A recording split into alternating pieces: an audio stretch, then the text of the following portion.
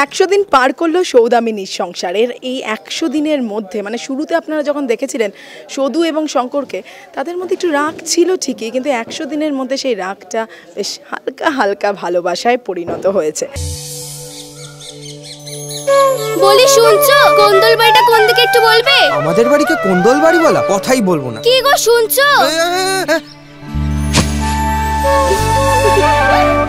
আর আমাদের সাথে এখন আছেন সদুর বেশেই আছে সুস্মিলি, আর অধিরাজ কিন্তু এখন অধিরাজ হয়ে আছে, মানে শঙ্কর হয়ে নেই। তো ফার্স্টে দুজনকে জিজ্ঞেস করবে যে 100 দিন পার করলো এবং সেটা সকলে খুব পছন্দ করছে তোমাদের জুটিকে, কেমন লাগছে? খুব খুব খুব এক্সাইটেড, আর আমাদেরকে এত সাপোর্ট করার জন্য সকলকে ধন্যবাদ। আজকে আমাদের 100 দিন আমরা কেক কাটলাম সবাই মিলে, পুরো ইউনিট, টেকনিশিয়ান, আর্টিস্ট সবাই মিলে আমরা খুব আনন্দ করলাম। তো আপনারা দেখতে থাকবেন সৌদামিনীর সংসার, এরকমভাবেই সাপোর্ট করবেন। আর আমাদের স্টোরিটা একদম অন্যরকম, এটা একদম গ্রাম বাংলার একদম অন্যরকম গল্প, একটা বড় এক পরিবারের গল্প, একসাথে সবাই মিলে থাকে।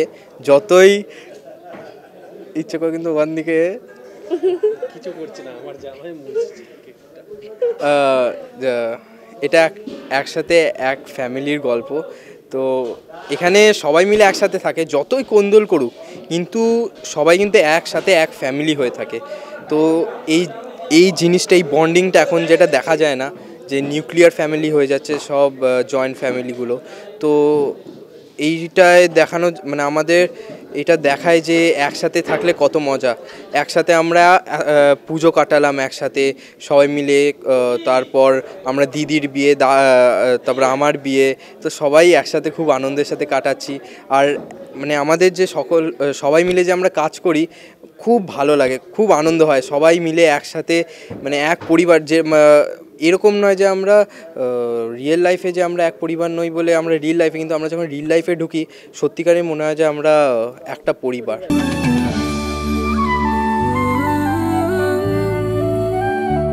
কই গো, নতুন বউ এসেছে, বরণ করবে নে? নতুন বউ? তবে রে।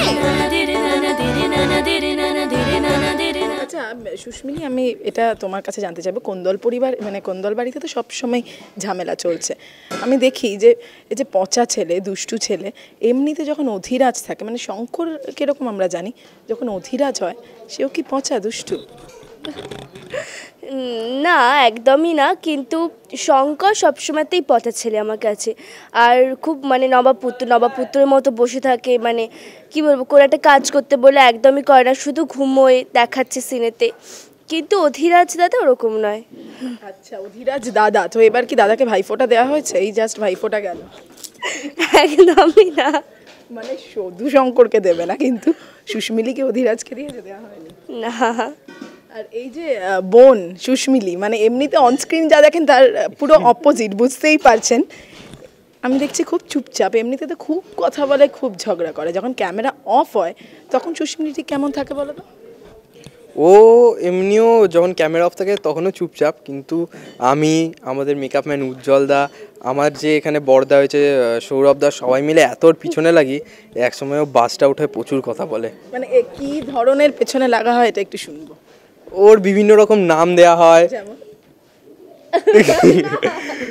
ওকে হনুমান বলে বলে খেপানো হয়। হনুমান কেন জানি না, ওকে অনেক, মানে আমরা সবাই মিলে খুব খেপাই। আর সেটা মানে যখন ও মেকআপ করে আমি আর উজ্জ্বলদা মিলে খুব খেপাই। মানে আমার ভাইও আছে, এই যে গণেশ, আমার ভাইও, আমরা সবাই মিলে সুস্মিলকে খুব খেপাই। আর ও বিহারি, একটু নামটা শুনি। হনুমান বিহারি। আচ্ছা সুস্মিল, এই যে ক্যামেরার সামনে এই নামটা চলে এলো, তার জন্য এখন অধিরাজ আর ওর কি শাস্তি হতে পারে একটু বলো? আমি এটা মানে কি বলবো, বলতে খুবই বারণ করেছিলাম গণেশ আগে, কিন্তু গণেশ আমার কথা শুনলো না। মেকআপ রুমে যাক, তারপর আমি দেখছি ওর। আচ্ছা ঠিক আছে, আমিও দেখে নেবো হনুমান বিহারি।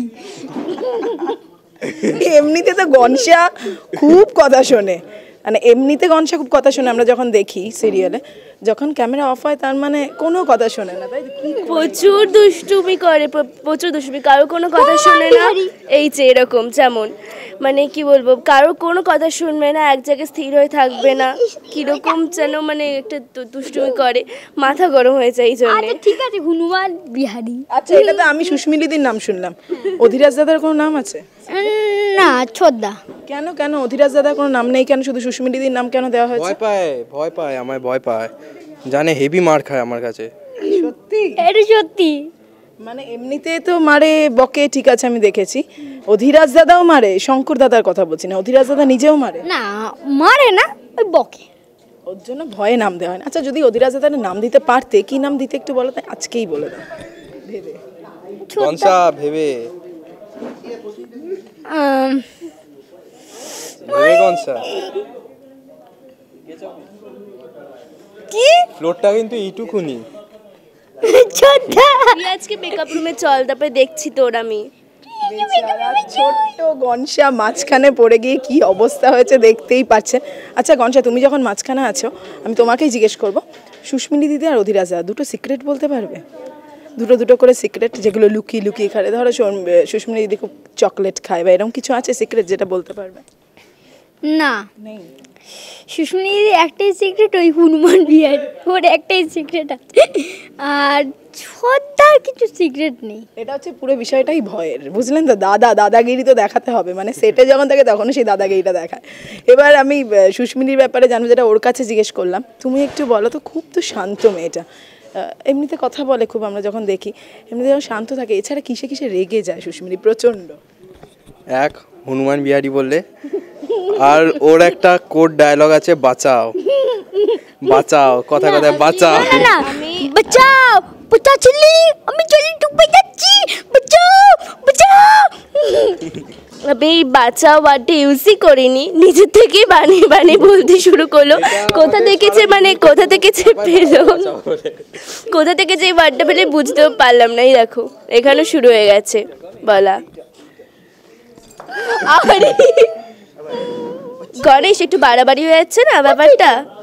শেষের আগে তোমরা একটু দর্শকদের কিছু বলে দাও, মানে সুস্মিলি সিরিয়াসলি একটু রেগে গেছে, এতবার ও সিক্রেট না মানা হয়েছে, শেষে দর্শকদের যদি একটু কিছু বলো। আপনারা সকলে সৌদামিনী সংসারের পাশে এরকমভাবেই থাকুন, আমাদের এই 100টা যেন 1000 হয়, আর এরকমভাবে আমাদেরকে সাপোর্ট করে যান। আমরা আপনাদের পাশে আছি, আপনারা আমাদের পাশে থাকুন। সৌদামিনী সংসার দেখবেন ঠিক রাত 10:30টায় জি বাংলা এবং জি বাংলা এইচডিতে। কই গো, নতুন বউ এসেছে, বরণ করবে নে? সৌদামিনী। সৌদামিনী ফিরল আবার সামলাতে নিজের সংসার, অন্য রূপে অন্যভাবে।